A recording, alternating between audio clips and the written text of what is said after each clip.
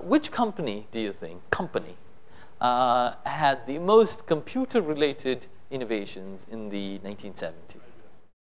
It was, in fact, Xerox, and much of what we know today, and everything from the laser printer, copier to the Ethernet PC printers of various kinds, email, the mouse, etc., all were created by Xerox, the copier company. The idea was, this is quite appropriate that we're in a media and printing building here today, because at the time, in the late 60s, Xerox said, you know, there's this thing that people are suggesting that is the paperless office. And the paperless office might happen soon. And if you're a copier company, well, we need to be prepared for the paperless office. And so they invested money in an R&D organization, research and development organization, called the Xerox PARC Research Center. In fact, these were some of the outcomes from Xerox PARC, PARC standing for Palo Alto Research Center. And so here's one. This is, you can see, it's a printer. You can see the origins of the printer. They look a bit like a copier. That's a PC from the 1970s. Keep this image in mind, because I'll show you what a PC looked like a few years afterwards, after this Xerox Alto. This is what kids were doing with playing video games, for instance, at that time. And yet by the 1980s, all that was history.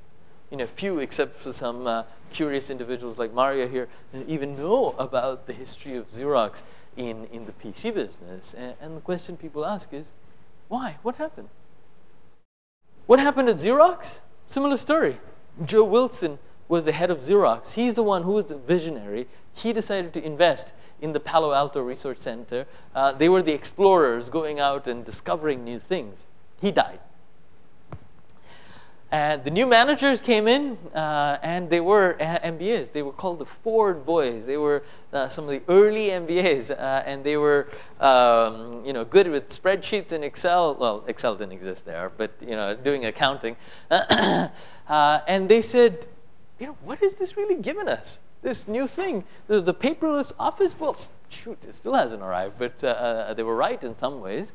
And they said, you know, we have to invest in today's copiers. The Japanese are attacking us right now. We can't just be going into other areas that may never pay off.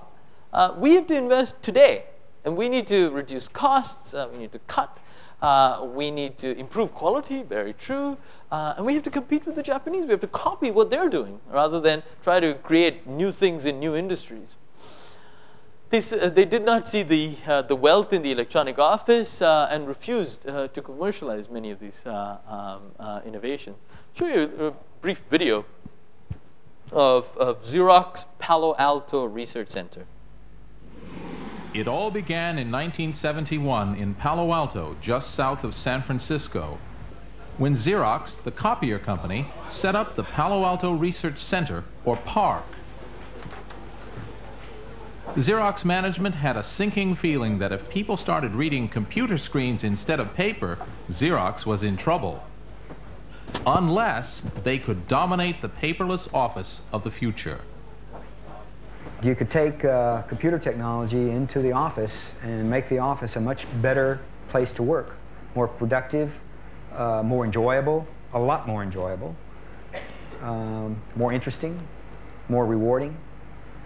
And so we set to work on it.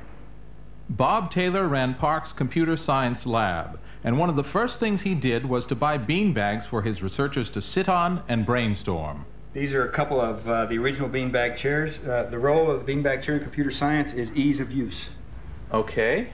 It was said that of the top 100 computer researchers in the world, 58 worked at PARC. Strange, as the staff never exceeded 50. See, you didn't get your butt low enough. But Taylor gave these nerd geniuses unlimited resources and protected them from commercial pressures. It's very comfortable. Now let's see you get out of it. I feel my neural capacity already increasing. There you go. Oh, God. The atmosphere at PARC was electric. There was total intellectual freedom. There was no conventional wisdom.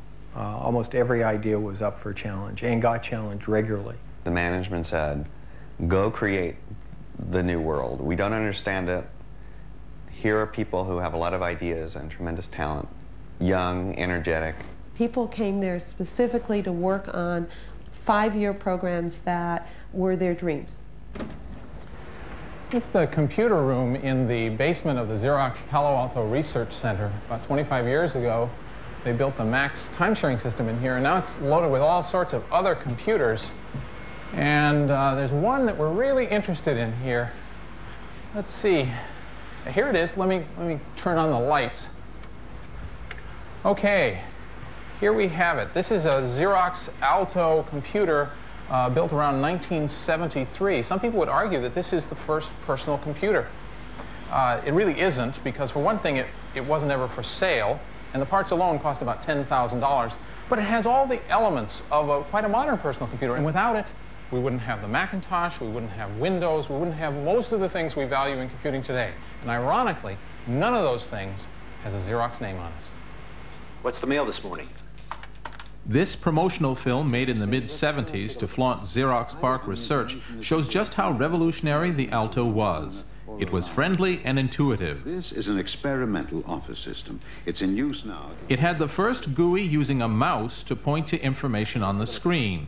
It was linked to other PCs by a system called Ethernet, the first computer network. And what you saw on the screen was precisely what you got on your laser printer. It was way ahead of its time. Thank you, Fred. Everybody wanted to make a real difference. We really thought we were changing the world, and that at the end of this project, or the set of projects, personal computing would burst on the scene exactly the way we had envisioned it, and take everybody by total surprise. But the brilliant researchers at PARC could never persuade Xerox management that their vision was accurate. Head office in New York ignored the revolutionary technologies they owned 3,000 miles away. They just didn't get it. And none of the main body of the company was prepared to accept the answers. So there was a tremendous mismatch between the management and what the researchers were doing, in that these guys had never fantasized about what the future of the office was going to be, and when it was presented to them, they had no mechanisms for turning those ideas into real-life products. And that was really the frustrating part of it, because you were talking to people who didn't understand the vision. And yet the vision was getting created every day within the Palo Alto Research Center, and there was no one to receive that vision.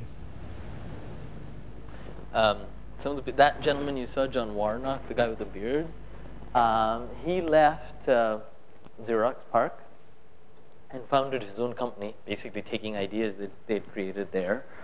And the company is called Adobe. You may have heard of he created Adobe. He's the CEO. The other guy, Larry Tesler, the guy who's wearing sort of a silk shirt, he became Chief Technology Officer at Apple, one of the early founders of Apple. Another guy you saw founded a company called 3Com, which is one of the big networking companies in computers. He invented the Ethernet, really, when he was at Xerox. And Adele Goldberg is still one of the top computer scientists in the world. She has a story that Xerox management didn't know what to do with these guys, right? They were doing all this stuff, and it didn't seem to have any relevance to copying. So she said Xerox management told her to give a demonstration of what they were doing to this young kid named Steve Jobs, who was interested in learning about what was happening at Xerox PARC. And they said, well, do it. And she said, no, I think this is a bad idea, because these guys they might take some of our core ideas, and we should be introducing them, not him. They said, no, do it. It's not likely we're going to use it anytime soon. And she said, I want you to give it to me in writing that you're making me do this. And they said, okay, we'll go to you in writing. And so she did this demo to Steve Jobs. And he says, they showed me all of these things I could not even comprehend. My brain was hurting from all of the things I saw at Xerox PARC. The one thing I took away, I didn't even process the rest. The one thing I took away was what you see is what you get. The graphical user interface, that's what it was. Graphical user interface, so clicking on things and so on. And that's how the original Mac was created, the Macintosh computer. So in many ways, Apple owes its origins to what happened at Xerox PARC. And if you think about all of the innovations that came out of Xerox PARC, that is probably worth trillions now, and almost nothing out of that has the Xerox name on it. Right? In fact, I was on a TV program with the last CEO of Xerox, Anne Mulcahy, and we talked about this case, and she's heard this many times. And she said, no, we do have one. All of our Xerox copiers today are not really copiers. They're scanners and printers.